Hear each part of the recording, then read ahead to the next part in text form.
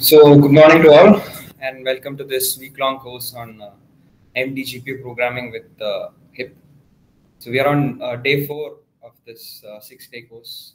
We are halfway through, and yesterday we started with HIP memory after completing the HIP computation part, and we are a little behind schedule, but I think the pace is fine because yeah, we are properly covering each topic. So we might not be able to cover some special topics at the end. But anyway, we'll be using the reserve day, which is on Saturday, 14th, and it'll be the same timing from 9:30 to 11:30. So before we get started, I'll just have a small recap of what we saw yesterday in memory. So I'll share my screen.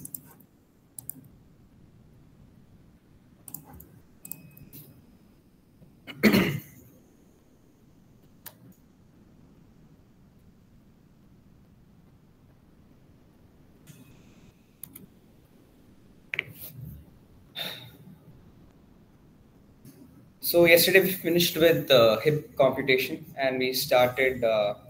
We just briefly introduced what HIP memory was on AMD GPUs. Like we've said in the past lectures, host and device they do not share the same memory, and because of this, we can't use the same variables on the host and device. And there is one small exception which we'll see today. And this means that we'll have to maintain different copies of the same data, of the same variable on both host and device.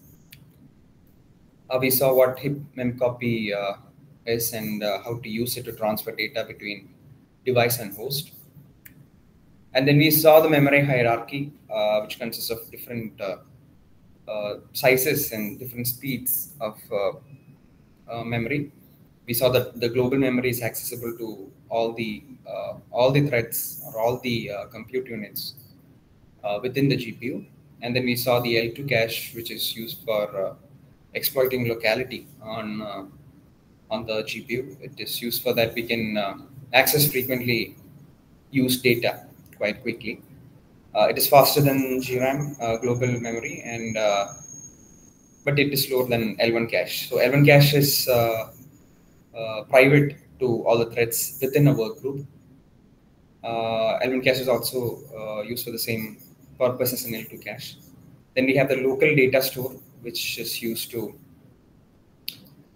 which is a programmable memory that all the threads within the work group can write to the same location. They can access the variables within or the data within local data store between each other. Then we saw that we have something called as a local memory, which is local to a thread. And local memory, private local memory cannot be accessed by other threads. So it is only accessed by, it can only be accessed by that specific thread. If you try to pass it as a, say, parameter as a pointer to another thread, then we may get undefined behavior.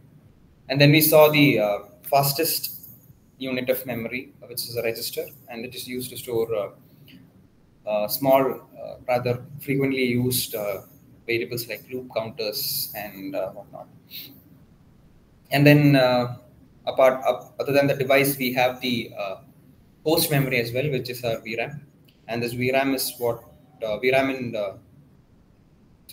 and global memory in the GPU is what is mainly used for transferring data from host to device and device to host. And then we explained each of these memories in details with saying that global memory is the largest of all, and it has the longest access time. It is the slowest memory available on the GPU, but it is the largest size, and it usually is in the range of a few GBs. L2 cache is again shared across all the compute units, and it's not programmable, but it is smaller than the global memory, but it is a little faster than the global memory. And the size ranges from 512 KBs to 2 megabytes. in the GCN architecture. I think in RDNA it varies a little. I think it is in RDNA it has larger L2 cache and L1 cache. And then we saw L1 cache, which is shared across all the threads in a work group. And but this is also not programmable by the user. And yeah, it is smaller but faster than L2 cache. And it's relatively smaller compared to the other memories, which is 16 kilobytes in GCN architecture. And then we saw a programmable memory called local data store, which is shared across all the threads in a workgroup, and a variable which is kept inside or a data item which is kept inside LDS can be used by all the threads in the same work group. But we have to be careful of synchronization, which synchronization about this shared memory. We will be seeing this today, how we have to be careful when we use shared memory. But in NVIDIA GPUs, the shared memory or the LDS and L1 cache, they share the same physical storage. But when it comes to our AMD GPUs, it's a separate physical memory, so we don't have to manually allocate separate data for separate space for LDS. But if you've used CUDA, you know that you'll have to uh, uh, physically split up. I mean, tell the compiler, tell the runtime that I need this much amount of data for LDS, and the rest we can be used for L1 cache. And then there are local memory and registers. As I said, it's the fastest unit of memory when it comes to the memory hierarchy in GPUs. And yeah, registers they use frequently accessed variables like loop counters, and yeah. So when there aren't enough registers, we spill these variables or spill the values in the registers to the private local memory, which can be accessed by any other thread. It is local to a thread. And then we saw two kinds of special memory called as texture and constant memory. Whereas texture memory is used and it is optimized for accessing spatially uh, relevant patterns. Like if we have one thread which accesses all the neighboring threads, then this whole thing, if it is in the texture memory, then this access can be faster. It is optimized for that. And constant memory is kind of very small memory, and it is used when all the threads read simultaneously from the same location, and it's the same value. Like for some constant of coefficient of certain algorithms, or say coefficients in if you say quadratic or polynomial equations. These can be saved inside a constant memory, and we can access this rather quickly if it is stored in constant memory rather than in global memory. We'll see this in a little more detail at the end of this session. So we'll move on to today's topics. We'll start with performance metrics and characteristics. So before that, does any of you have any doubts in what we've seen so far in memory or in computation?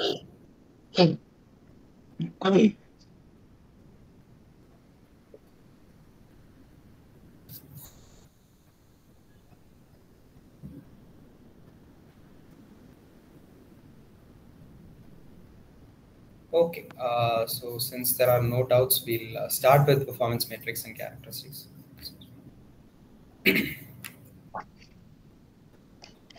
So the first metric that we deal with is called bandwidth.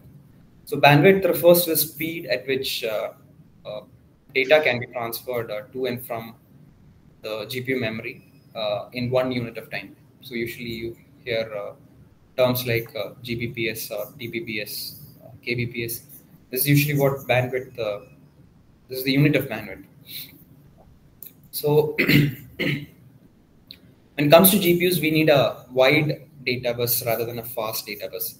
And why is this so? Because we need to achieve parallel data transfer, and we have like thousands of cores which are parallelly running, and so all of these cores should be properly fed with data, so that none of these cores they stall for IO. So if we have, we need to parallelly transfer data so that all these cores are occupied with some kind of data and they don't go into IO wait or stall waiting for some data. So there are multiple ways to improve the bandwidth, which is that one is that we can use data compression, or we can share and reuse the data, or we can recompute on the GPU rather than storing it and then fetching it back. So these are certain ways in which we can improve the bandwidth. And another example which I recently encountered is how to use bit manipulation rather than sending, say, an array of Boolean values. Say I have 1,000 Boolean values. Each of these Boolean values will take 1 byte each.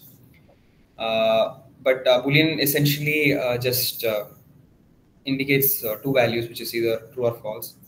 And this can essentially be represented using a bit as well. So if I have four such booleans, that will take 32 bytes.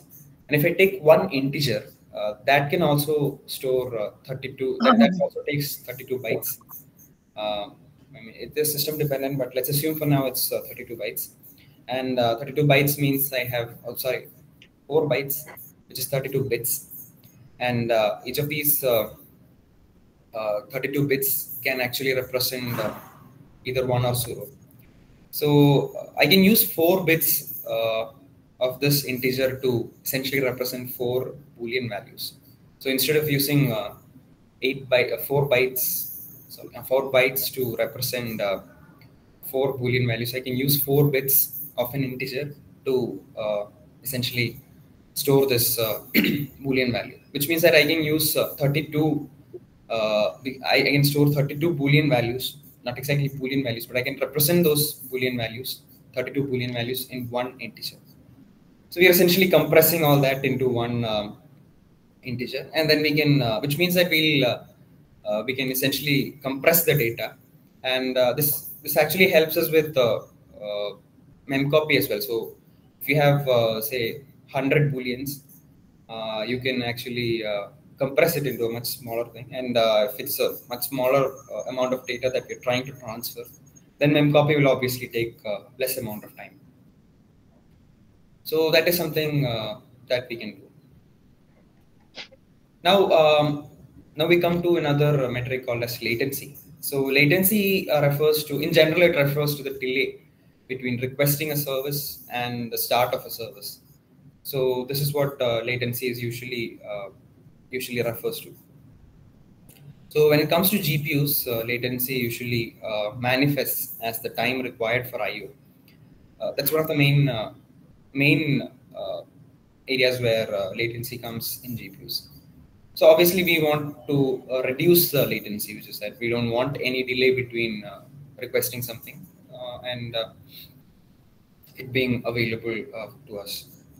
So on CPUs, we use latency. We use caches to reduce latency. So if some program requires the data, rather than going all the way till the disk, which is the slowest level of memory, we have different levels of caches. We have L1, L2, L3 caches, and then we have our DRAM, and then only if it's not in the DRAM we go till the disk. So this and because reading from the disk is rather very slow, we use these levels of different and faster memories, which will help us reduce the latency. And on CPUs, on GPUs, rather, this L1 and L2 caches are very small, and we have a lot of threads using these L1 and L2 caches. But when it comes to CPU, we have, I think, relatively larger L1 and L2 caches compared to what we have on GPUs. So we can't use the same idea that we have on CPUs to reduce latency using L1 and L2 caches on the GPU.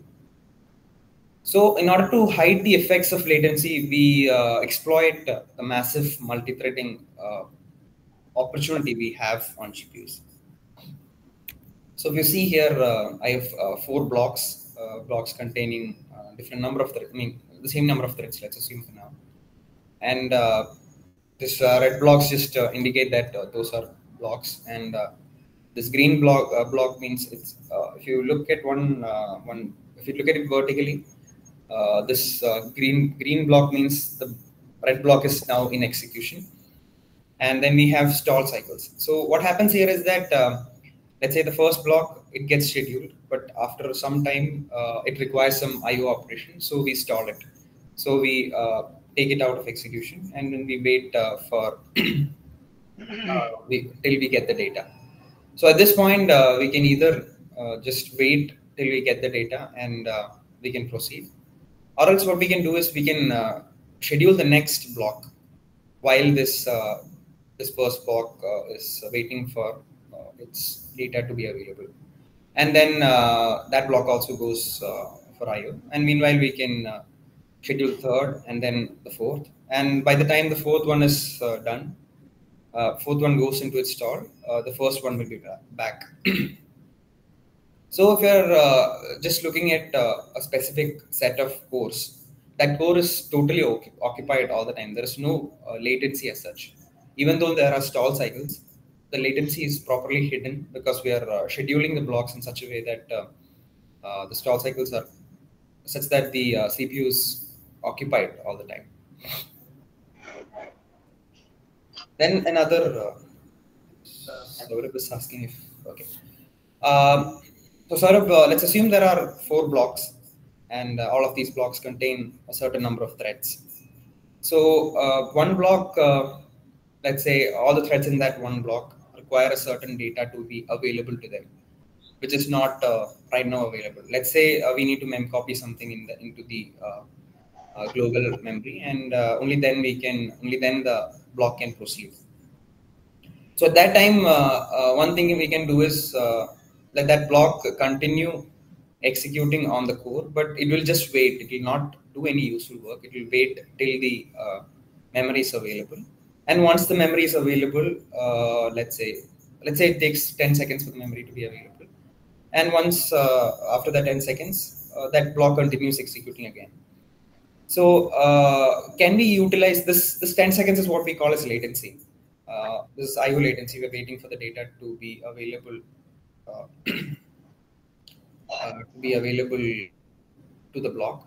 So can we hide this latency somehow? That's the if we can hide the latency, we can get more performance. We can utilize the course. We can make the course more efficient.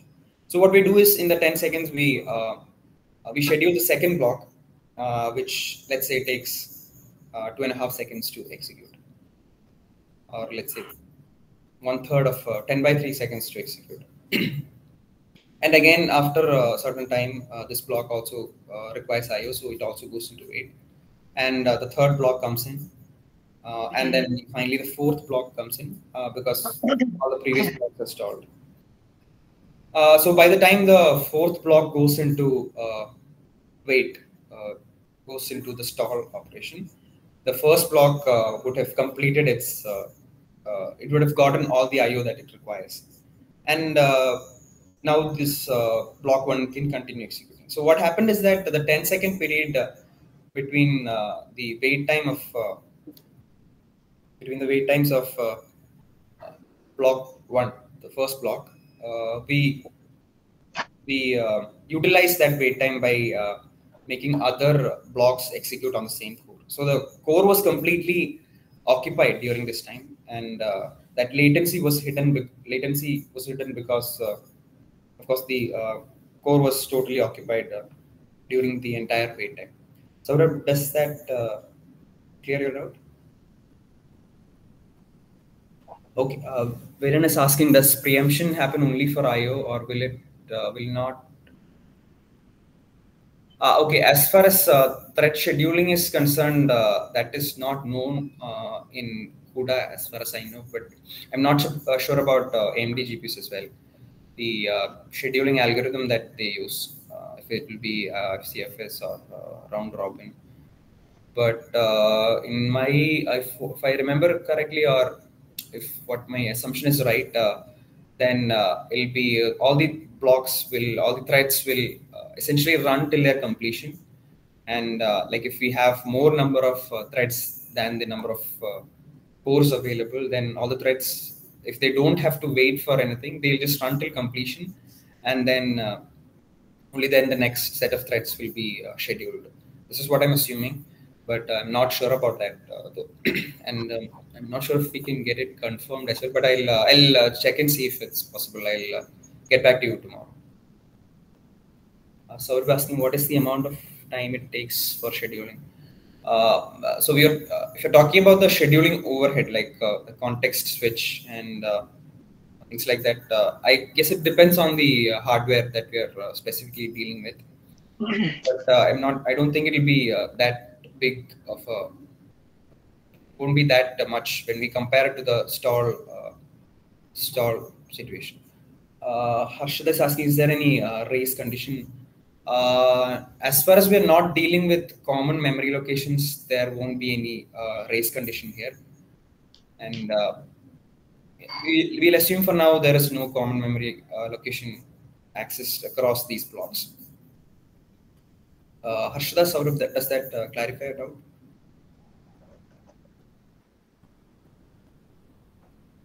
Okay, Viren, I'll get back to you tomorrow regarding the scheduling algorithm used. Okay, so we'll move on to the next slide. So this is the next concept, and it's quite an important concept of locality. So locality, it refers to the tendency of a processor or a core to access the same set of memory locations over a relatively short period of time. Like we said, all the threads in a work group, they access their L1 cache, and this presence of an L1 cache actually helps with locality. It's kind of faster, and we can use these same set of the memory locations which are accessed repeatedly in the L1 cache rather than the group memory. Uh, so again, there are two main types of locality that we usually deal with. One is the spatial locality, where the tendency of a thread or a group of threads to access memory addresses which are close to each other within the short period of time. Say if I have if one thread is accessing AFI, or say a group of threads are accessing AFI, then in the next cycle they might be accessing AFI plus one or I plus two. This kind of an access is something that exploits what is called as a spatial locality. So if in this current cycle AF0 is accessed and in the next cycle AF1 is accessed, this is what is called as spatial locality. So usually the hardware takes care of spatial locality by uh, bringing, say if I request A of 0, if a thread requests A of 0, then a bunch, not just one will be brought into the cache, a set of memory locations will be brought into the cache so that we can exploit spatial locality. Uh, yeah, so this is we can see this in action when we deal with the column major and row major accesses. And then we have what is called as temporal locality, which means that uh, it is a tendency of a thread to access one specific memory location multiple times within the short period of time. So if I is accessed now, if I would be accessed again. So if you see this example here, we can see that AFI is accessed 4 times in this loop. First to assign it the value of I, then we are adding a constant value n to it, and then we have 2 writes and then 2 reads. So yeah, this is this is something that exploits temporal locality. This is an example of temporal locality where we are using it multiple times. So the idea is that such memory locations should be present in the cache for more amount of time. Now, you can all take, I think, 2-3 minutes to look at this code and which code exhibits more spatial locality. So the difference is that the second and third loops, they are exchanged, and which would exploit more spatial locality.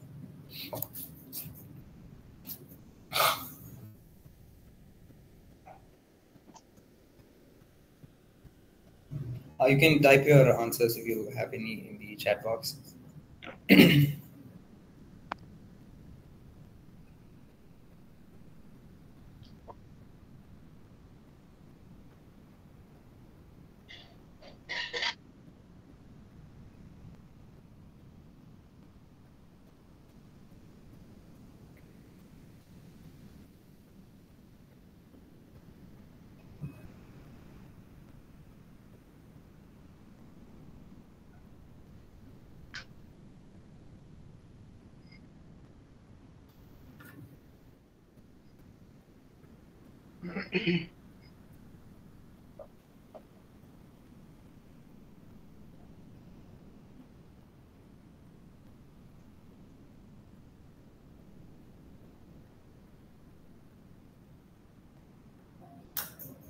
Okay, Saurabh and Harshita is saying the second one. Why do you think that that it's the second one? Is there a reason why you would say the second one exploits more spatial locality?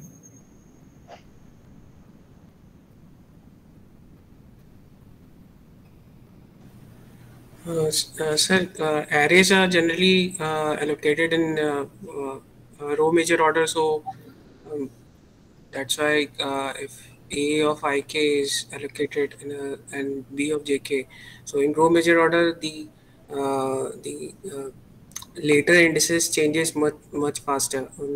When last indices change much faster, so ik and ij will be easily allocated or continuously on the memory in bjk like something. Yeah, that's right, Saurabh. So we'll see how this how this how what would be the difference in performance when we run this on a actual GPU. So I think I have written the code for that. Okay. I don't think I have the comparison for that. But we'll see a bigger example later where we actually exploit locality. So yes, for the first piece of code, the element AFIK is accessed. If you can see here, AFIK is accessed continuously, and this exhibits good temporal locality because the row I stays the same while the k value changes. And for matrix B, the element BKJ is accessed, and because KJ would be from different rows, they're likely to be stored in non-contiguous memory locations. So this means that spatial locality is not it doesn't exhibit much of a good spatial locality because suppose we bring in the first row in the second iteration of that that whole row has to be taken out and a new row has to be taken in. So like I said, in order to exploit spatial locality, the hardware, when we request for one element, it brings more than the number of elements that we require. So it brings a contiguous set of memory into the cache, and then so that in the next iteration we can access the next element. But in this case, what happens is, even though the hardware brings in that contiguous memory, in the next iteration we are asking for something that is not in the set of memory that we brought in. So this means that we'll have to remove it from the cache and then again fill it with another row. So this means that we are not exploiting spatial locality properly. So, but when it comes to the second piece of code, again, AFIK is accessed, and this exploits good temporal locality. But as for matrix B, J is the J loop is what is in the innermost loop, and consecutive memory accesses are made along the row K of matrix B. This means that will be when that row is brought into the cache, the subsequent accesses is also to that row which is already in the cache. So this gives a good spatial locality, and because they'll be stored in contiguous memory locations in the cache. And so obviously the second one would be much faster when it compared to the first one. I'll just check if yeah. Okay. Rishikesh, you have a doubt?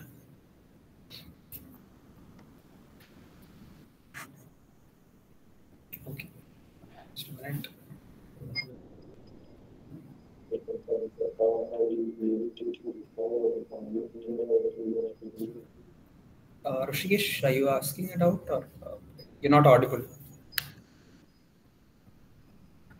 Okay. So we'll move on to the next topic, which is quite an important topic when it comes to uh, memory, just memory coalescing. So what is memory coalescing? Memory coalescing is it's a special feature or a special hardware uh, optimization or performance optimization that is given by the GPU itself. So what happens is if all the threads of a wavefront access words from the same block of 64 words, say if thread 0 all the way up to thread 63, they access contiguous 64 words from the same block.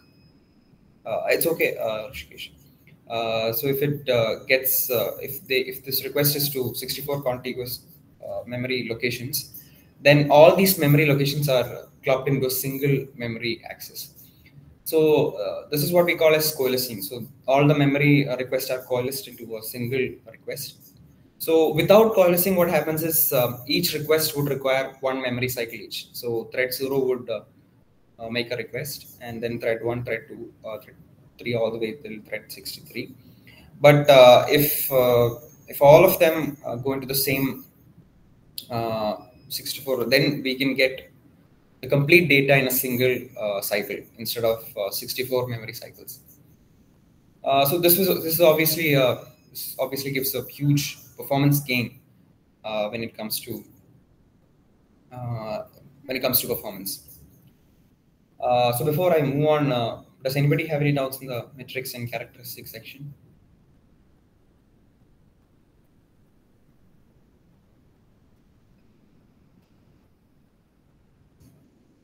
So memory cycle is the like it's one like it's a fetch cycle. Like we need to go that get the data from whatever memory it is, maybe L1 cache or L2 cache, and then you have to make it available to the current like whoever requested it. So that is a memory cycle. Okay. So let's see if I have an image.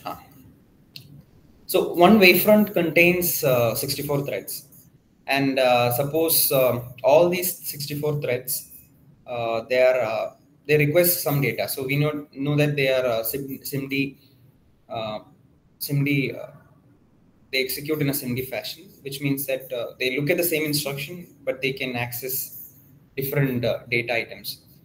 So if the data items accessed by all the 64 threads are go into a single block of 64 words. If we have, let's say in the memory, I have an array 0, I mean, array of 0, array of 1, all the way till array of 64. Then we have 64 words which are contiguous. So if all these threads access within this 64 words in the memory, then that means that instead of having a separate cycle, separate memory cycle for each of these threads, we can actually bring that whole chunk of 64 words into the memory, and instead of having 64 memory cycles, we have a single memory cycle. Just that whole memory would be brought into the whole set of contiguous 64 words would be brought made available to the threads of this wavefront. So Saurabh and Harshada, does that clarify your doubt?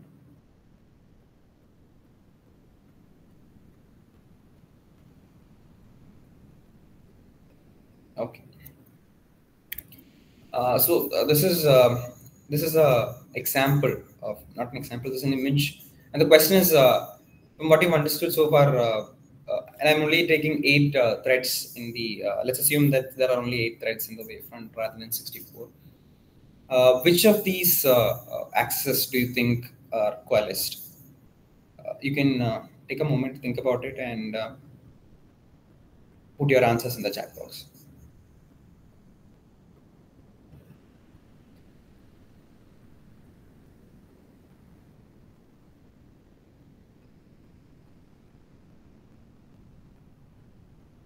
Viren is saying 1 and 3 are both coalesced.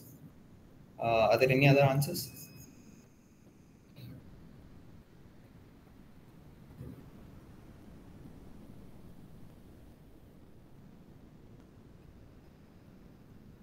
Okay, Saurabh is also, Raghav is also saying 1 and 3. Yeah. So that is all of you are correct. So the first one, as you can see, it's like there's no confusion here as to why it won't be coalesced.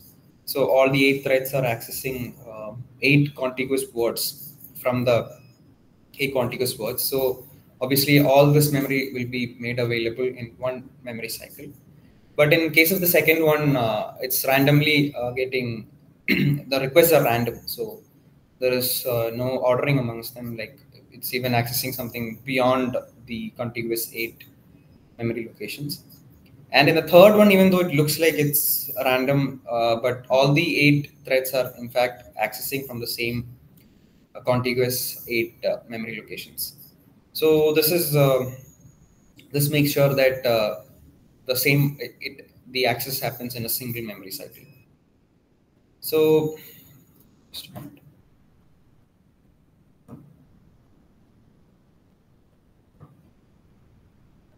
Yeah.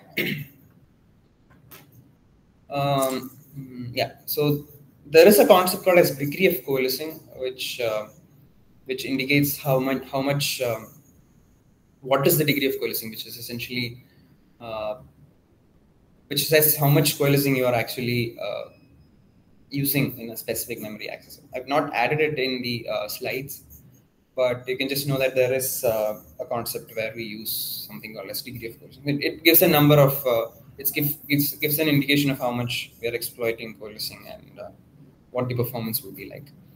So if let's say thread thread 0 accesses let's say thread I accesses a of I plus 2, then we are doing something called as a strided access, which means that subsequent threads will access AF0, then AF2, then AF4, something like that. So it's not contiguous. So in that case, it will be the degree of coalescing will be, I believe, 16 or I have to confirm that, but just know that there is such a terminology which we use to indicate how much coalescing is required or how much performance we can gain from memory coalescing.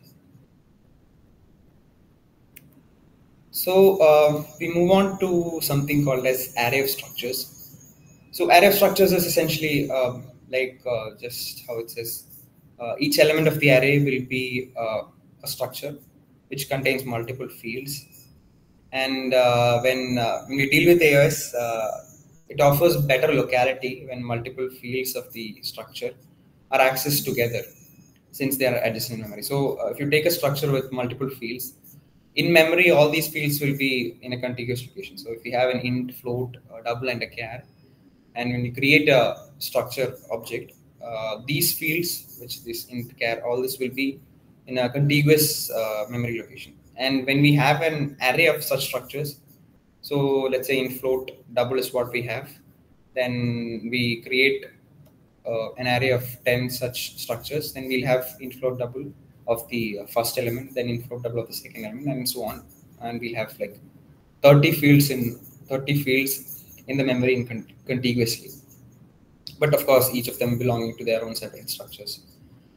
So this kind of a layout is better for CPUs because when multiple fields of the structure are accessed together, then we can exploit spatial locality much better because obviously when you access a specific structure, that structure will be brought into the cache. And if you are accessing the fields continuously, like if you are accessing field 1, field 2, and field 3 of this structure, then uh, we can all of them will be available in the memory because of spatial locality in the cache, and that would be much better for us. And uh, we assume this because when a specific thread accesses the attributes of a node, it also accesses the other attributes of the same node, which leads to better locality on the CPU. Which is that when we usually deal with structures, we in some scenarios or in a lot of scenarios, we just access all the attributes of a node contiguously, and so this leads to better locality on the CPU. So yeah, now we see something called a structure of arrays, which again is just uh, a bunch of arrays within a structure. So there'll be one structure, but each field will be an array of say n elements. So I have an int, float, and double. Then in the case of AOS, in SOA it will be one structure which contains say n an array of n integers, an array of n floats, and an array of n doubles. So if you see the code at the end of this slide, you can see what exactly I mean. Here we had float xyz. Here also we have float xyz, but the only thing is that here we had fields which in within each structure, and we had 1,000 such structures in an array. Whereas here we had one structure, each contained 1,000, uh, an array of 1,000 floats, and three such arrays of 1,000 floats. So how is this how is this better when it comes to GPUs? That here let's assume each individual array is coalesced. So if I'm accessing say the field X, and all the threads of the wavefront, they are accessing the simultaneous locations of this field, then it'll only take one memory cycle to bring in that many 64 memory locations into the memory. So because these are contiguous locations, and we can exploit we can exploit we can exploit locality. We can exploit coalescing to get better performance in this case. And so yeah, each thread will process an element from the arrays, and because these accesses are coalesced, we'll get a much more efficient memory access on the GPU. So, will there be any constraint in size of structures for both AOS and SOA? Not specifically, because both of them will take essentially the same amount of memory.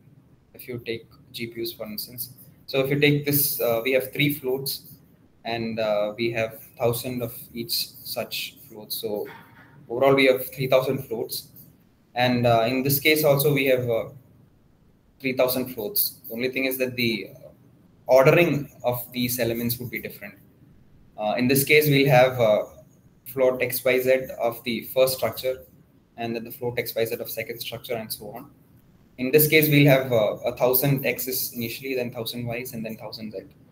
So when it comes to size, both of them will be the same. Is that what you meant by constraints, or? So you mentioned 3,000 floats, so it would be around 23 MB of memory, I think. So it's in bytes. If each float is taking 8 bytes of memory. Uh-huh. If the memory is already very less, as you said earlier, on the GPU. On so the cache, yeah. So this 23 MB would be much relatively very high. That is true, but like we have a memory hierarchy, and all the way, if we go all the way till global memory, then we have obviously we'll have like it'll be in the range of GBs. So even though if it is less on the cache, when we bring in, so at one point we'll only be bringing how much ever words we can into the cache. So because wavefront contains 64 threads, we'll be dealing with 64 such floats at a time. And when we deal with coalescing, only that many will be brought into the cache in a single memory cycle. So it won't be all the, let's say, 3,000 floats at one point. It'll vary, and maybe all of them may not be available in the L1 cache at the same time, but some of them may be in the L2 cache, and some of them will be in the global memory. But it'll be much better than obviously if we have the L1 cache is small, L2 cache is small, but we'll be somehow spilling those from L1 to L2 depending on which data we are operating on right now. So yeah, all the memory will not be available in the L1 cache at a single time, but it will depend on how the memory access is. Yeah, Viren, that is correct. AOS is better on the CPU, but SOA is better on GPUs. You're right for that. So because of coalescing, because like when a thread access a specific attribute of a node, the neighboring thread will also access the same attribute of the next node. And this why does this happen? Let's say that's how it's designed. If the neighboring thread also accesses the same attribute of the next node, then it is better to have all these accesses in a single cycle, which leads to better coalescing on the GPU. Now, okay, this can be a little confusing. So, does anybody have any other doubts regarding this?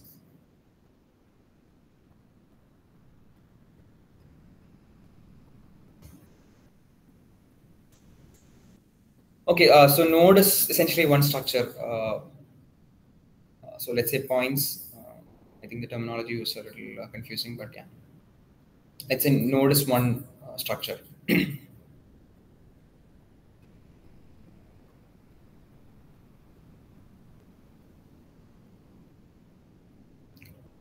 Okay, so we'll move on to an example of a case where AOS and SOA are. So, can you guys take like 3 minutes, and then we have two cases. One is a node array of structures, and one is a node structure of arrays. Can you write the hip malloc and hip memcopy required for both these pieces of code?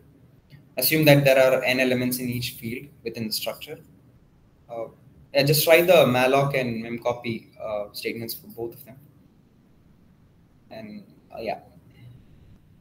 You can type it in the chat box. Take 2 minutes to write it up.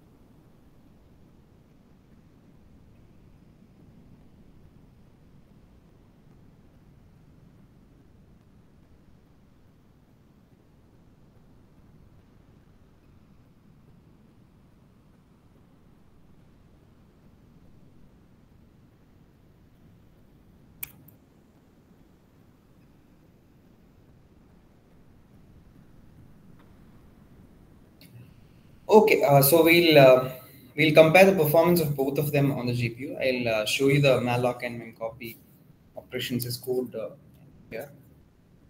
This this is it. Yeah.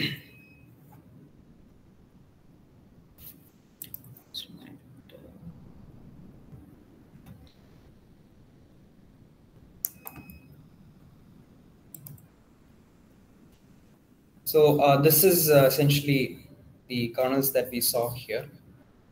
So one uses, yeah, this is the node structure of array of structures, and this is the node structure of arrays. And these are two kernels which essentially do the same thing. One assigns the fields to three values, and the other also assigns the fields to the same value. The only thing is that here the array of structures approach is used, and here the structure of arrays is used. Uh, yeah. So here we're passing the structure of arrays as the here we are passing the structure of arrays as the parameter, whereas here we are passing the fields, which are essentially arrays of the structure as parameters here. And we have our dummy code to warm up the hype instance. And this is how you will be doing malloc for array of structures. Essentially, it's the same. The only thing is that you have to use size of the structure instead of like what we've seen so far. We've only dealt with primitives, and we are launching the kernel with that structure itself. And inside the code, we are accessing the specific structure pointed by that thread ID, and then we are accessing the fields and then assigning the values. And then we are calculating the time between them, and then we move on to the structure of arrays part, where here this is how we'll be allocating the memory for each field, which is an array of integer, an array of double, and an array of characters. And then we are launching the kernel, and it's the same idea as we saw earlier. So now we'll just try running it and see how if it works or what is the difference.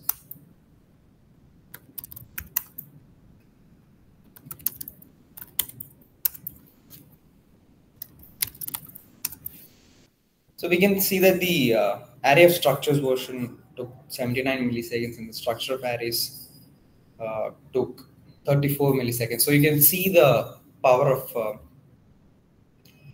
memory coercing here, how fast it will be, how different it will be. And of course, when we have more number of elements, this kind of performance benefit will increase. So, and that answers the question of how to malloc a structure on the GPU. And also, I think this locality of reference example also I'll show you. So this is essentially used to show what happens when we switch up the order of arrays, order of the loops, and what is the performance benefit that we get when we switch up the order of the loops. So essentially, what we are doing is we have three arrays, all of size 512 each. Actually, 512 into 512, so they are square matrices. And this line numbers 14 to 30 is essentially just assigning some values to them, to each element of the array. And then what we are doing is we are just doing a matrix multiplication here. And this first one actually is the ijk loop, what we saw earlier. And then here we are interchanging it. So we have I, k, and then j. These lines just reset the value of c into 0 so that we can compute again. And if you run this,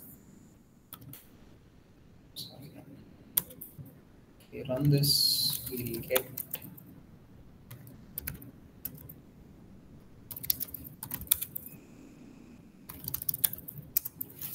we can see that the first version took 378 milliseconds, whereas the second version, where that k loop ran second, k loop ran as the middle loop, it took only 22 milliseconds. So you can see how much there's a performance gain from exploiting locality, spatial locality.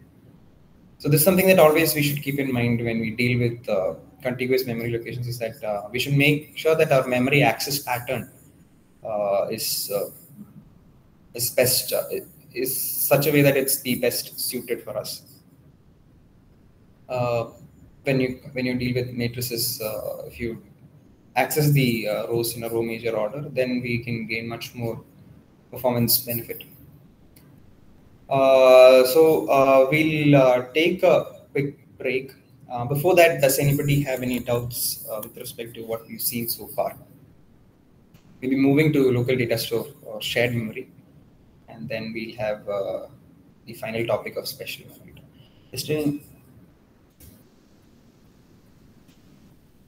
Without locality of reference. Okay, I'm not sure how much faster it is, but yeah, it would be faster, I think. Was the loops? I'm assuming it was IJK in the yesterday's implementation of MATML. So if that was the case, then obviously, then in this case, it would be much faster. I have to check how it was yesterday. It was IJK, yeah. In that case, yeah, I think we'll not be exploiting that much performance benefit. And of course, this complete code is run on the CPU. I'm not done anything on the GPU so far. So that is there. That is something that we have to keep in mind. And I think yesterday we would have done it with we would have run it parallel, right? So that would actually be different. So we can't directly compare both of them because one is a CPU algorithm uh, and one is a GPU algorithm. So we won't be. Will actually be because this is running totally serially and the other one is running totally parallelly. Uh, might be a little different for us to compare the localities here.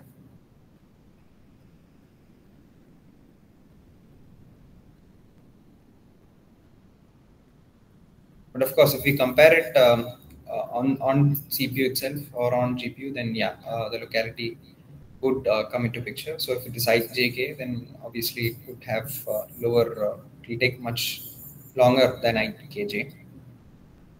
But yeah, we can in fact compare both of them. I'll actually compare it and then let you know what would be the difference when we implement again. But in third case of MATML, what we saw yesterday, it did not have a loop uh, in the end. Only one loop was there, right? The other one was totally parallel. So uh, I'm not sure if locality will come into picture. The locality will, in fact, come into picture there because we are still dealing with that k element, k row. So we will be bringing that k into the memory and k row into the memory and then dealing with it. So it is true. Yeah, we are in fact exploiting locality there, but that's a different kind of comparison because different threads are dealing with different uh, rows in that case. Wherein does that answer your doubt? Okay. Okay, so we'll take a 10-minute break and we'll start again at 10:40. We'll start with shared memory and then move on to special memory units.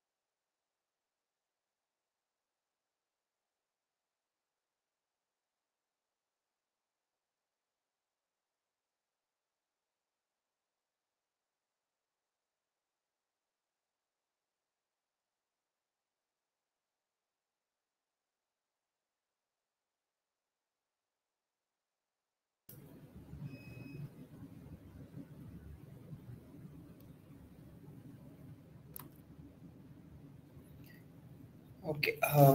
Any doubts? Anybody? Anything in coalescing or any of the previous topics?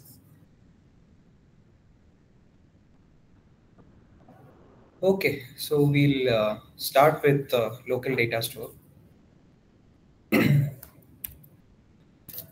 So LDS or local data store is a special type of memory available to all threads within a thread block or in or a work group. So the use of this is that it is programmable by the user. So it's a faster memory which is audible. Yeah. So it is a faster kind of memory which is available and which can be programmed by the user. And when we deal with small amounts of data, or we want to coordinate across threads within a thread block or a work group, that is when we usually deal with shared memory. So shared memory is obviously faster than accessing the global memory, and because we can program it, um, it would be better to utilize this shared memory as much as we can. But again, it's also small when compared to global memory, so there's not we can't always use it for all our purposes. So this is a syntax of how we use shared memory.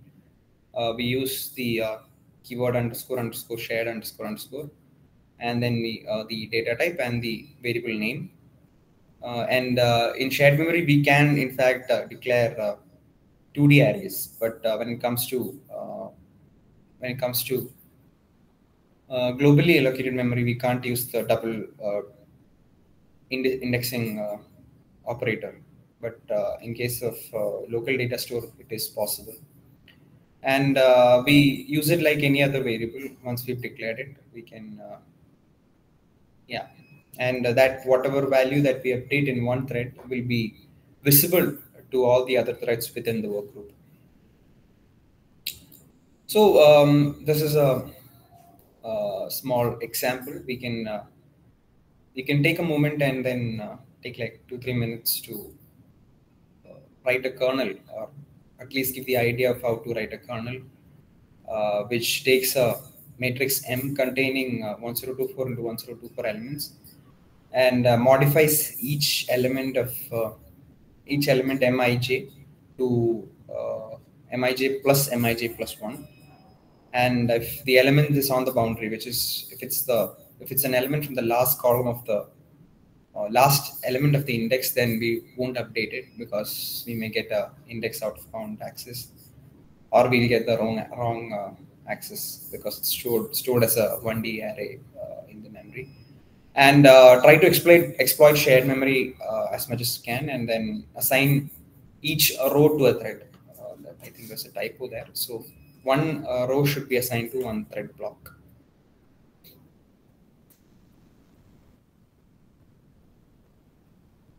Of course, there will be 1024 elements in one thread block.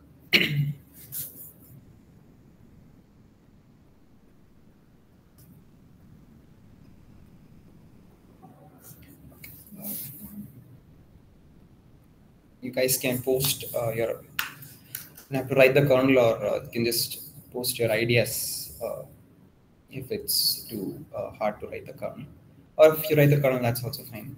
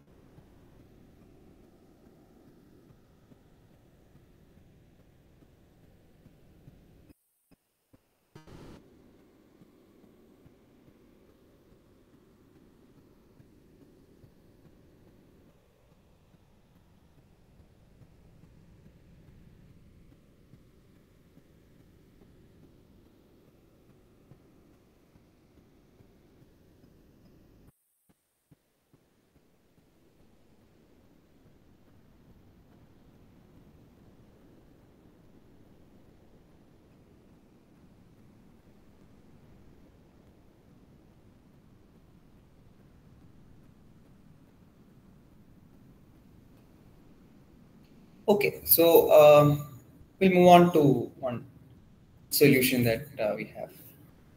So will the below solution work? Because we are dealing with 102 for threads and 102 for blocks, we'll assume that the thread ID can be used to index into the rows, and block ID can be used to index into the columns, or like the other way around. So, will this below solution work? And if not, what would be the problem with the below solution? Take a minute and think about it, and you can post your answers in the chat box.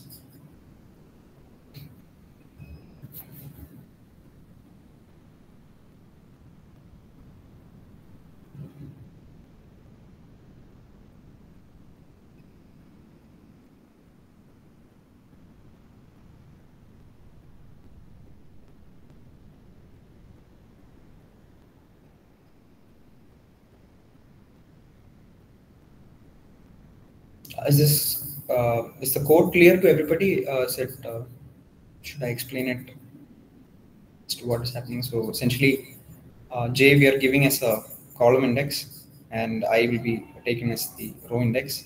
We're calculating the index, and then we are checking if it's less than matrix size -1, which is that we are not considering the last element of each row. And if it is so, then we are adding m of index with the element at the next index.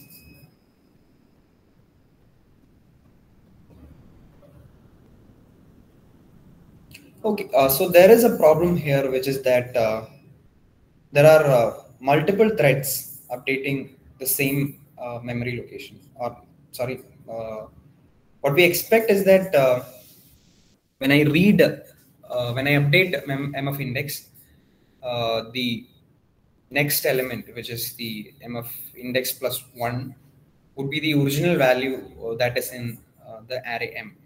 But the problem is that when you're dealing with these many threads, one thread may have already updated m of index plus 1 with some other value. So we'll not get the expected output that we need. Uh, say, let's say thread 63 is trying to update m of 63, and thread 64 is updating m of index of m of 64. In this case, if thread 64 already updates m of 64 and adds the value in m of 65 to it, then when m of 63 tries to update its value, it would have seen the newly updated value of m of 64, which is 63 plus 1, and it reads the updated value. So this is not what we expect. We expect we didn't. That's not exactly true. We'll see how we can, in fact, parallelize it. But again, it will not be totally parallel, but it will be better than sequential execution. So yeah, there is a problem here, which is that we won't be able to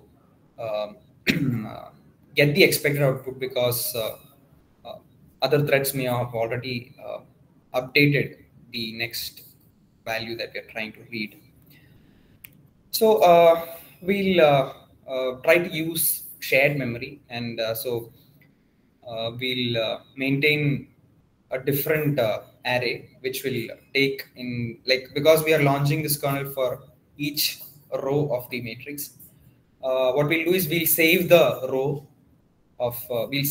each row uh, of the matrix into a shared memory, and we'll save that in the variable shared row, and we'll use that for subsequent processing. So essentially, first we'll before so the idea is that we first save a copy of the original array, and then we use that saved copy to update the so that we'll have the original values, because we are updating m of index plus equal to m of index plus 1 on the original array. We are making a copy of the same, copy of the row, and then using that unmodified array to update our code, update our value. So is this clear to, is this piece of code clear to everybody? And does it have any problem?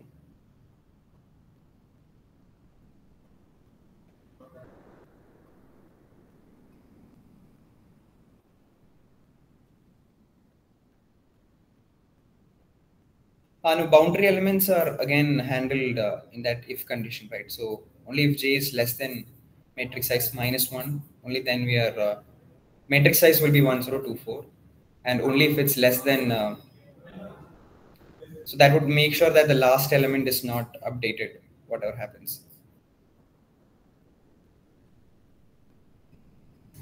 Is that what you meant, Viren?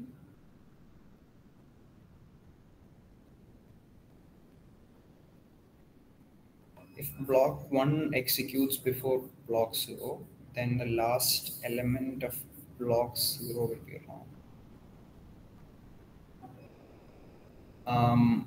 Why would that be the case, Viren? Because we're not updating the previous element, right?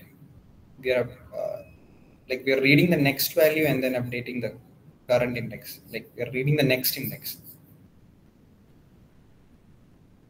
Like so the first element of first element that the block 1 reads would be the zeroth element and then the first element. So why would it read the last? I mean, why would there be an update on block 0?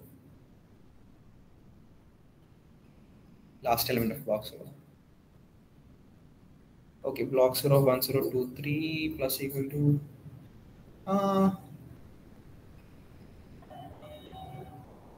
So this update will not happen, right? Because matrix size is 1024, and because that there's a condition if j less than 1023, only then the update will happen. So in this case, j is 1023, so that condition will be false for that specific case.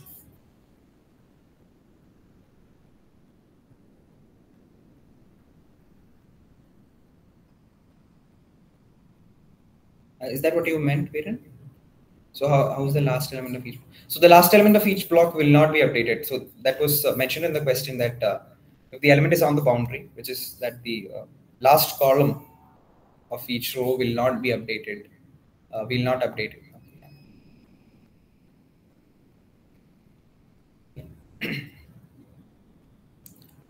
So so will this solve the problem? Like earlier we were using the same array, and some threads may have updated the next element. So we made a copy of it and then use that copy to update the value. So will this work?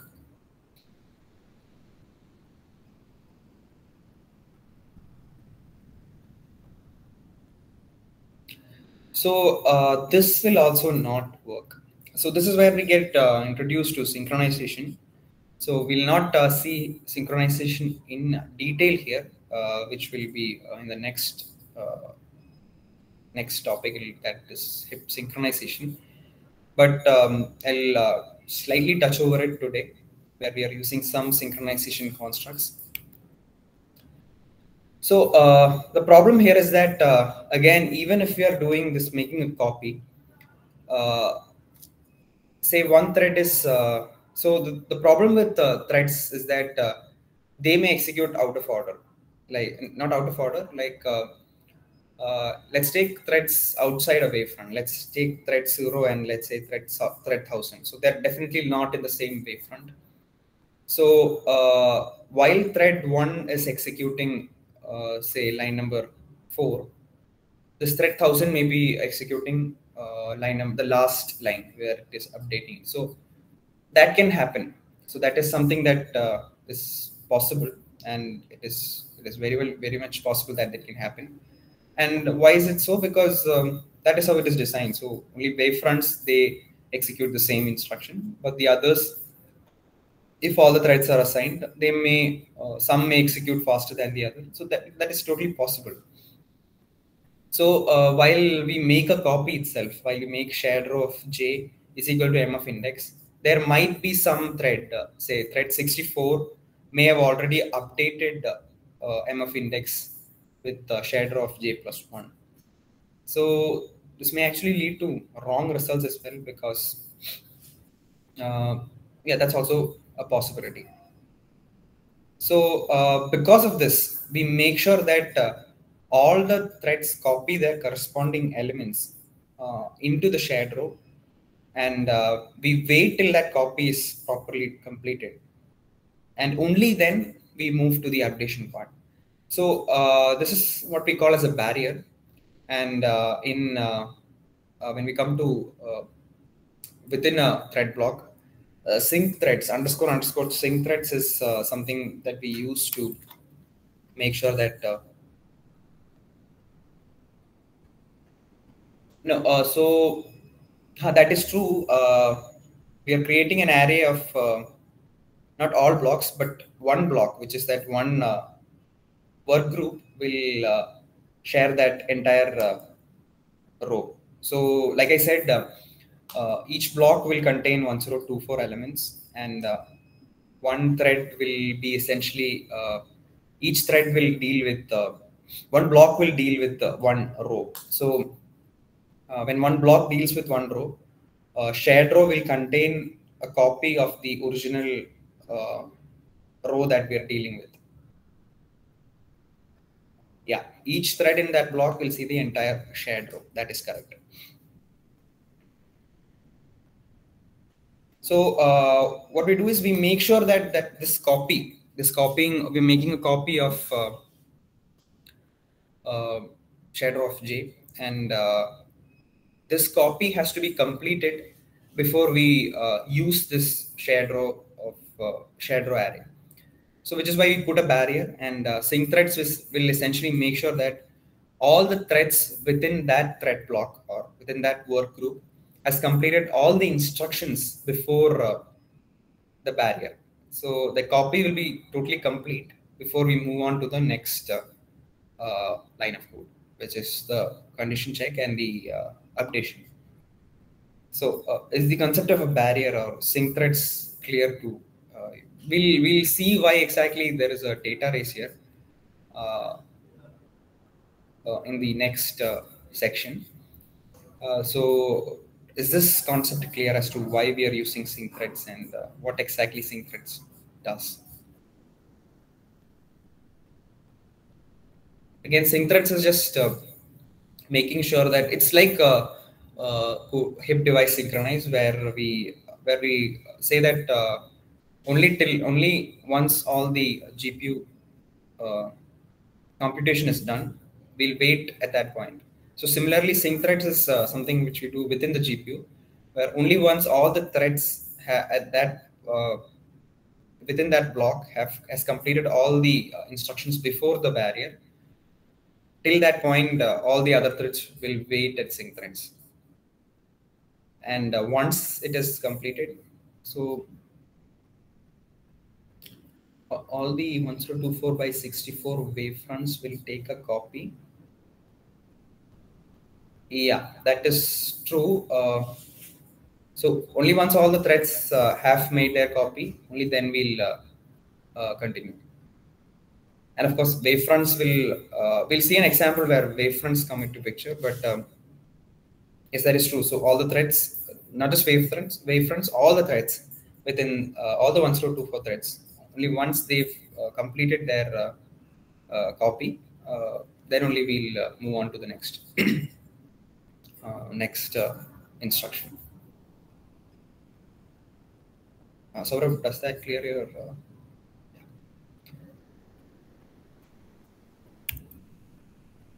So sync threads is essentially used to synchronize threads within a work group.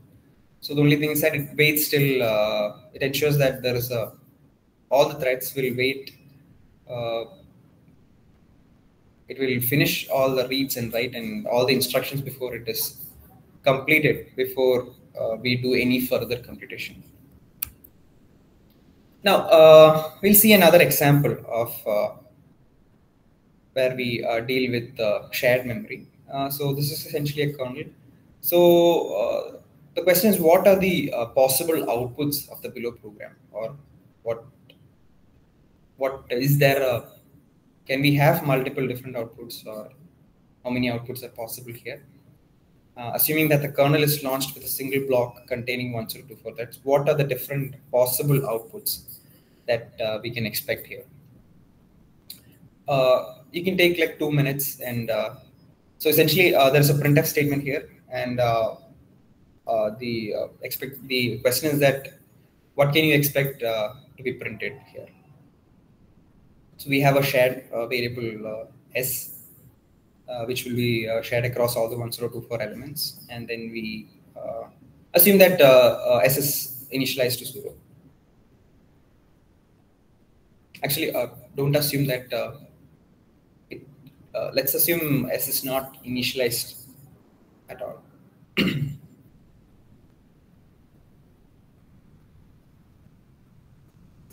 We can take the code as is. There is no initialization to s at the moment.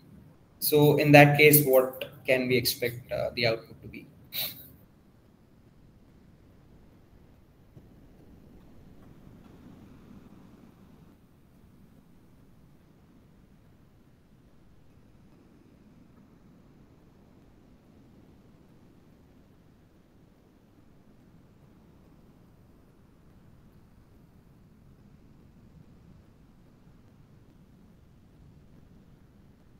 Saurabh, why is there you put the 4 outputs? Is that all the expected output, or is that a single output?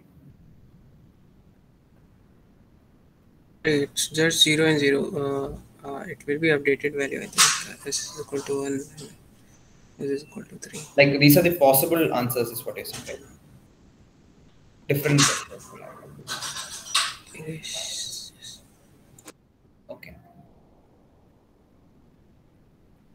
Okay, so Viren has said 0, 1, and garbage.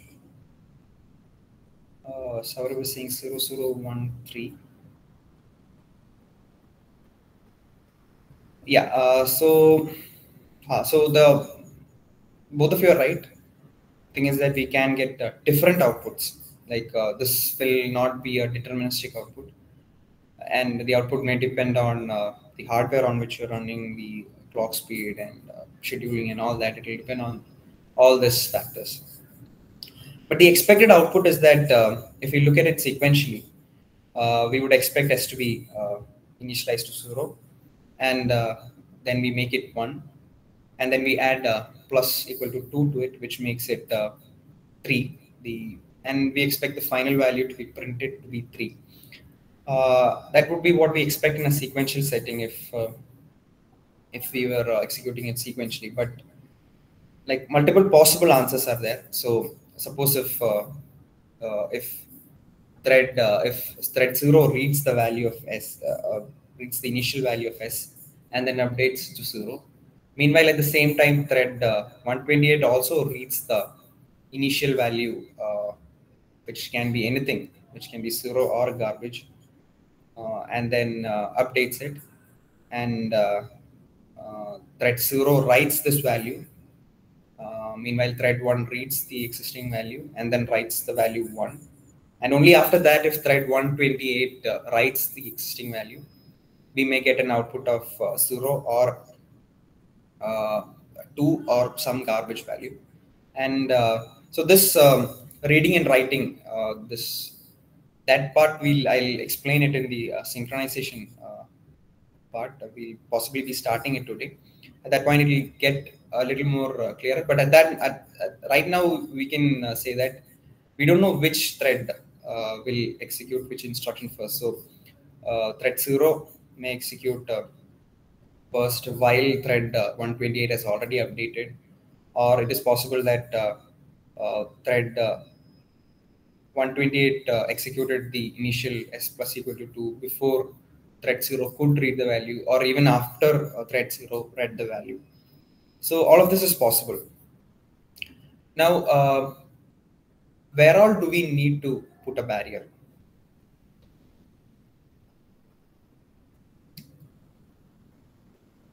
In this, where all do we need to put sync threads essentially.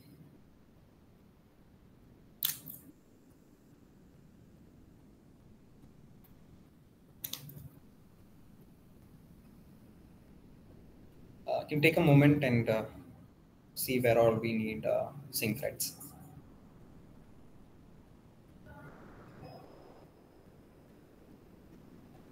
We're in saying at two places we'll be needing it, one before the condition check of 128 and one before the printf.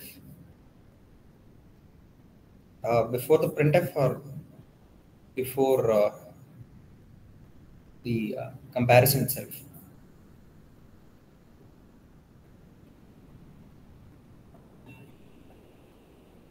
After S is initialized with zero. Saurabh, I didn't get your statement.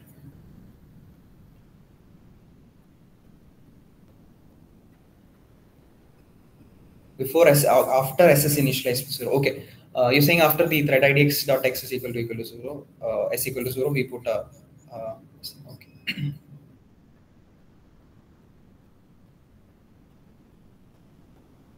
Okay. Yes, wherein we can always assume that 0 to 63 will be in the same wavefront. The fact is, all of you are right, even though there is slight contradiction between both your answers. The thing is that we can put sync threads after s equal to 0 as well, but the only thing is that it will not.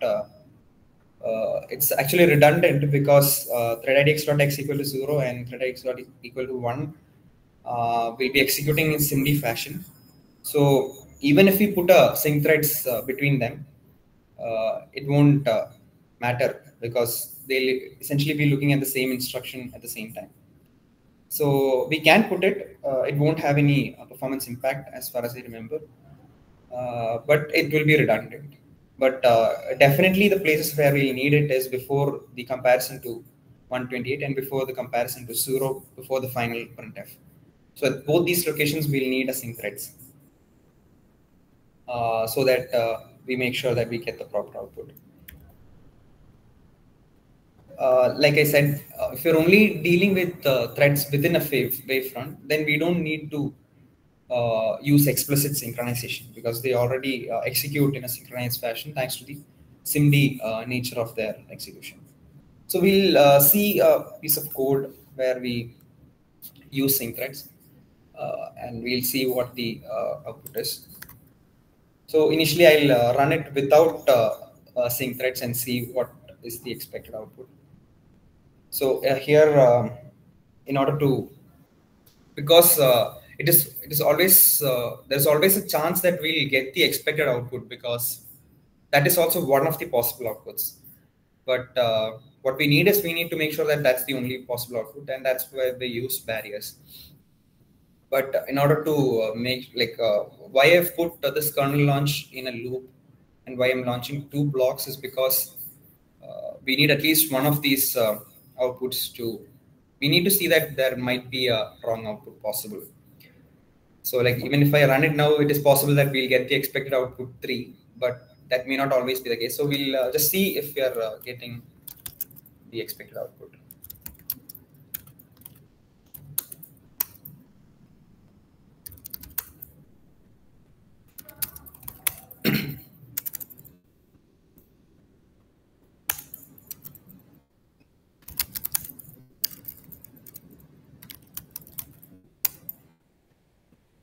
So if you see here, some of the threads have updated the value as 3, and then we have some threads which have updated it to 1. So this is actually a like a good example as to see why there will be a data disk. Like yesterday when I tried it, I got all ones, but this is actually a very good example. The output is proper in this case. So we can see that there's proper data base because we should have, all the threads should have printed 3 in any in the right scenario, but some threads they've written 3. Some kernel launches have written 3 and some have 1, and yeah, the rest are all ones. So this is actually a good output to show that there is a data race. Now what we'll do is we'll uncomment these sync threads and see if we are getting the expected output.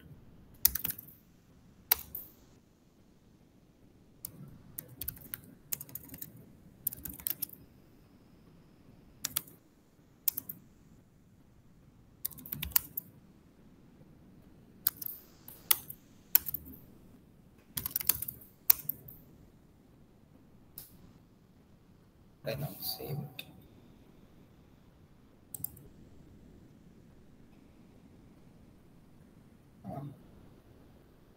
Why do you think we did not get the answer?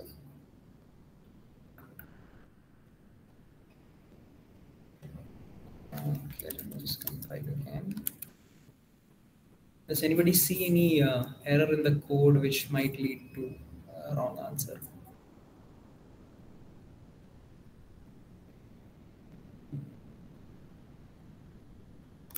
Okay, let's see.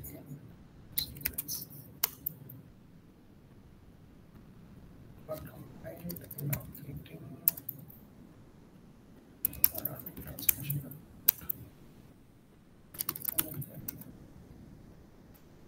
Okay, that is strange. I'll just remove it from this.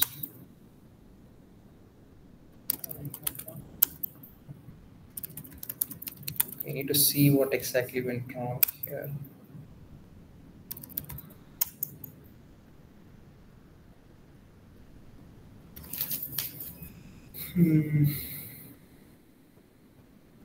Okay, we'll just go through the code once again while we wait for the.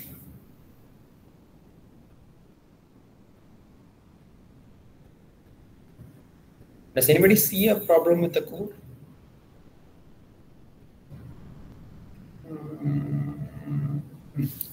Let's see once again while we wait for the resources to get allocated.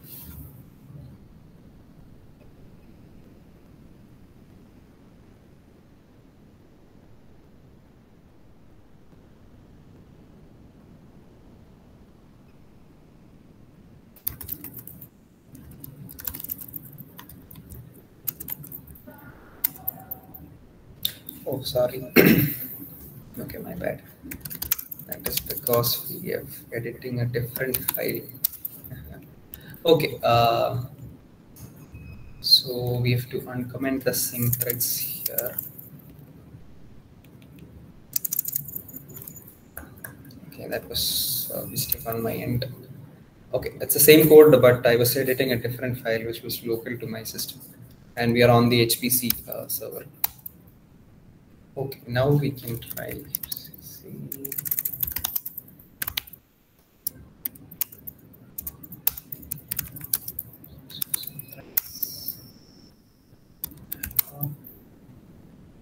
Okay, unfortunately, we are waiting for resources to get allocated.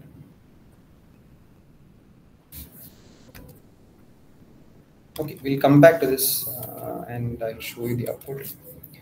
So,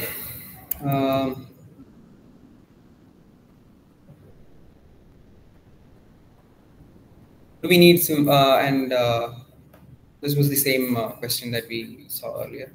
Do we need synchronization somewhere? And we've seen that we need it here and here, and definitely not.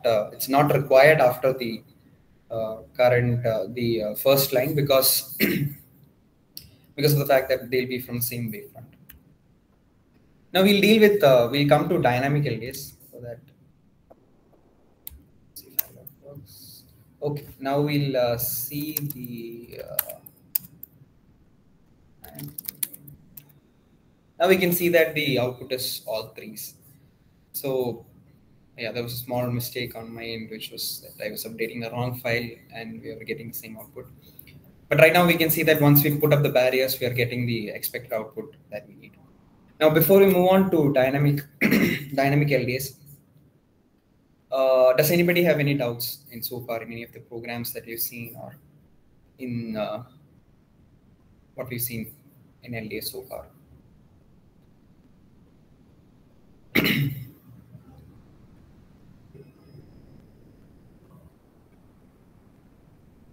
Okay, so when do we use dynamic LDS? So when we don't know how much LDS memory we need at compilation, we use something called as dynamic shared memory. So this is a like we need to specify this as a third parameter of the kernel launch, like how much data we need, and we'll see the syntax now. So in order to tell the runtime that this is a or the compiler that this is a dynamic memory, we use the keyword extern before we use the shared keyword. And this will say that, okay, you don't need to allocate the memory at during compile time. And suppose this variable n is a variable which is passed, which is given by the user. Then we pass it as a third parameter n into size of int because we are dealing with an integer. And the in case of the kernel hip kernel launch GGL case, that's all. There also it's the fourth parameter if I'm not wrong, and there's a fifth parameter called as stream parameter. But when we launch it like that, we don't need to deal with the other parameters. We just specify how much space this required here. So that much amount of space will be given to this variable right here, and we can then use it like how we use it. Again, we are using sync threads here because we need a barrier between the printf and the previous statement.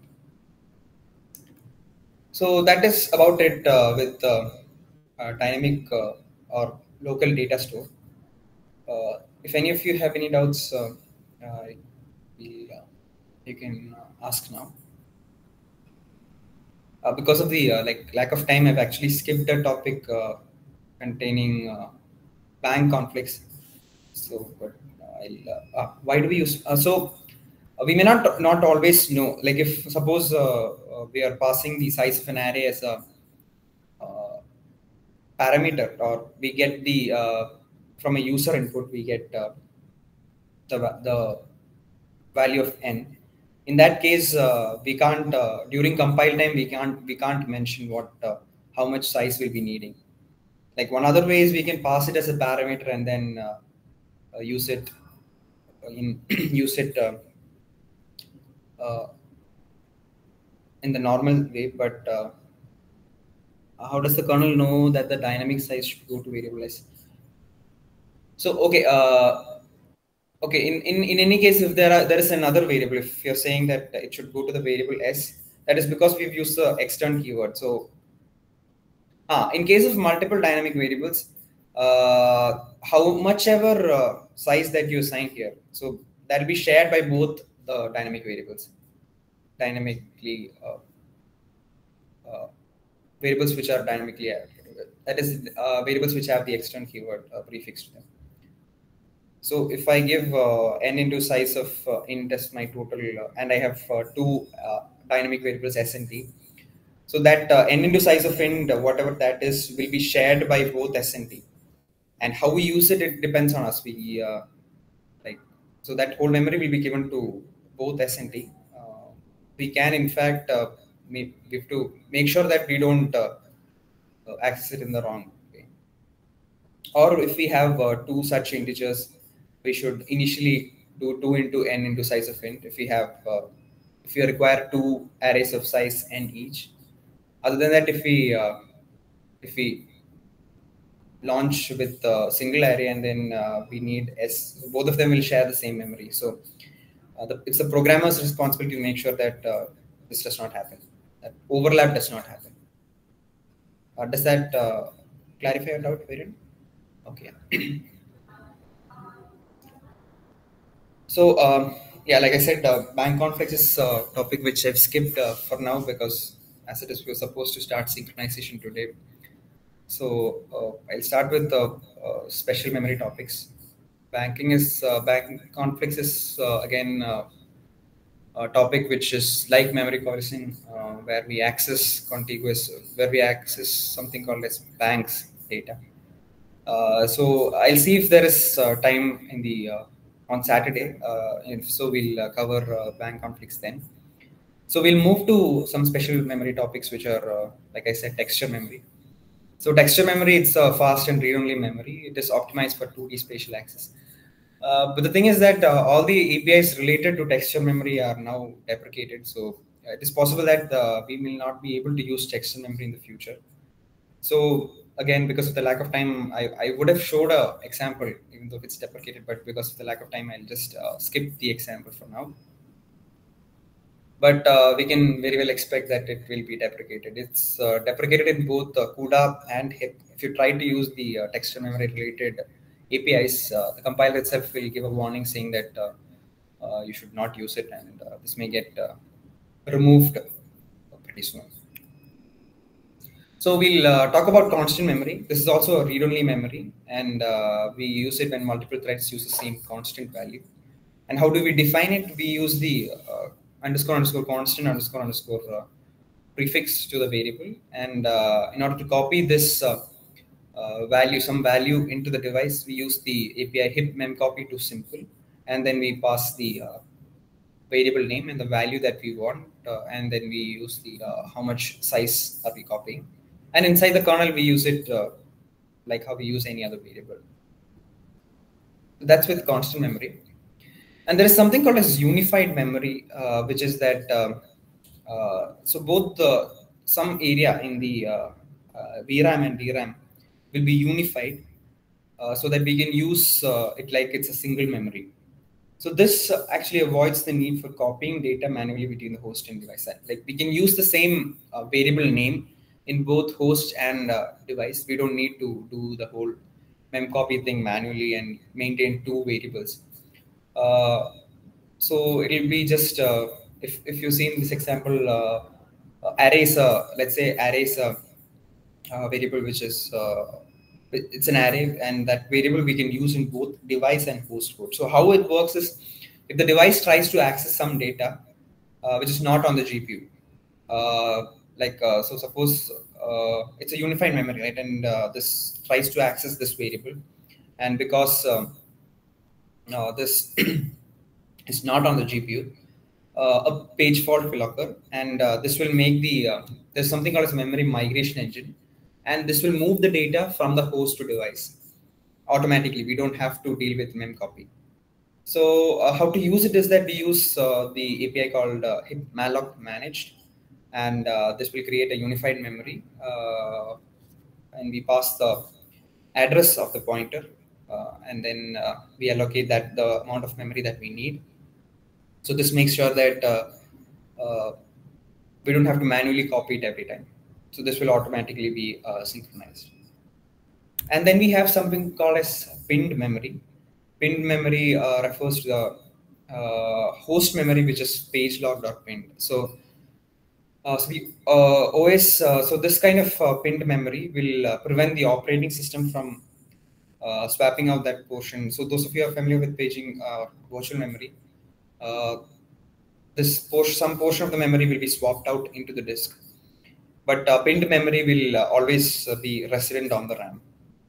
So memory transfers between host and device will be faster when we use pinned memory, because the DMA transfer does not require a copy to a staging buffer. So, and or even if we see it in a much more simpler sense, we can see that like when we request for a specific data to be available, due to paging, this page might not be on the RAM, so it might be in the disk. So if it's a pin memory, that page will be definitely available on the RAM itself, or on the fastest possible memory available. So when it's pinned, we can be assured that it will be on the RAM. It will be resident on the RAM. So this makes things a little bit more faster. So in order to allocate pin memory, we use the hip host malloc function, and then release it with hip host free. So there is a difference between unified memory and pin memory, is that unified memory, it provides a single address space for both the host and the device, and the system will handle the data migration part. But pinned memory is about optimizing the data transfer rates between the existing host and device memory spaces. So it's just that we'll remove the whole paging overhead. When GPU requests for some data, it will already be available on the RAM. It will not be swapped out of memory. It will always be present on the RAM. So this is what pin memory is. And with this, we conclude the memory section of our lecture. So if anybody has any doubts, now would be a good time to clarify it. You can unmute, or you can put it in the chat box. And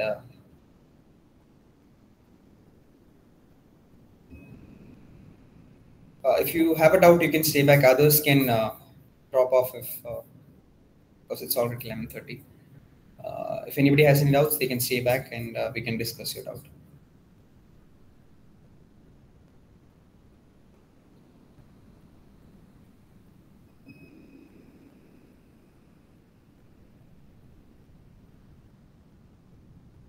No, that is not the case. If program goes out of execution, obviously that pin memory will also be released. Yeah. And one thing with pinned memory is that you should make sure that you don't use a lot of pinned memory mm, because using pin memory means that on the RAM you're making sure that these memory locations are definitely pinned. They won't be swapped out. So if you use your complete RAM for pinned memory, then the rest of the system functions will not work. So you have to make sure that there is enough space for other like required processes like the OS of kernel or other functions to run. So if that's not the case, if host free is not used, even so that memory will be removed, because once the program goes out of execution, whatever resources it was holding, it will be released. But if we want to manually deallocate it during our execution, we can use it host free. So with pin memory, just make sure that you don't use a lot of memory for you don't pin a lot of memory. Okay, so if nobody has any doubts, we'll close for today. And thank you, all of you, for joining. We'll meet today. We'll start with synchronization tomorrow. So have a good day. And I'll be here for another 2-3 more minutes if anybody has any doubts or if any concept needs to be explained again.